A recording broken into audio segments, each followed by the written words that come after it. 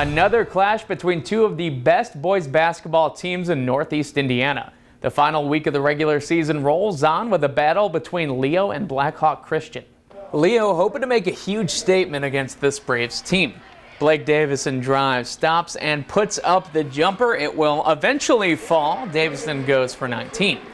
But the Braves do go on a big run. Zane Burke ahead to Caleb first. He throws it down, counting the bucket and the foul. First also showing off his range, sends this one in from the corner for three. First posts a game high with 21 points, and Blackhawk wins 74-42. Now to By-Hay Arena, where Coach Gary Andrews and Northside take on Churubusco. Landon Jordan helps break up the inbounds pass for Busco, and Jackson Paul takes off. He gets down court and scores. Paul with a big night goes for 35 points. This North team, though, making great strides this season. Jordan Green soars in for a tip-in bucket late in the first quarter. A few plays later, Bronte Johnson breaking out the Euro step for another legend score. This game goes down to the finish, and North defends home court, winning 76-73. Bishop Luers hosts New Haven. Coach Fonzo White looking for a bounce back after Monday's loss at Columbia City. Jakar Williams with it, decides to launch a three for the Dogs, and he connects.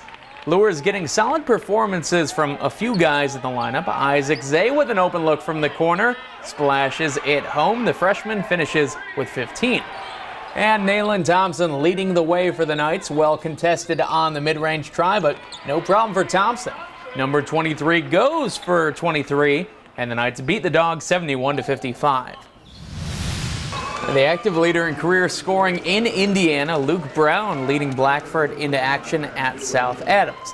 The Starfires do a pretty good job containing Brown. He does score on the break here as the visitors build up their lead in the Stardome.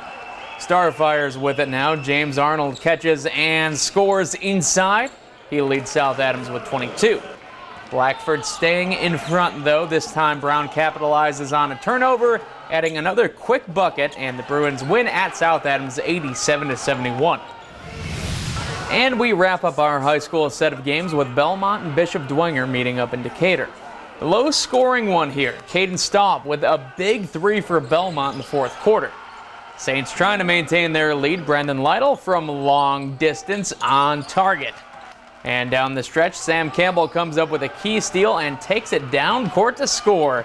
Campbell goes for 11, and Dwenger grinds out a 38-32 win on the road.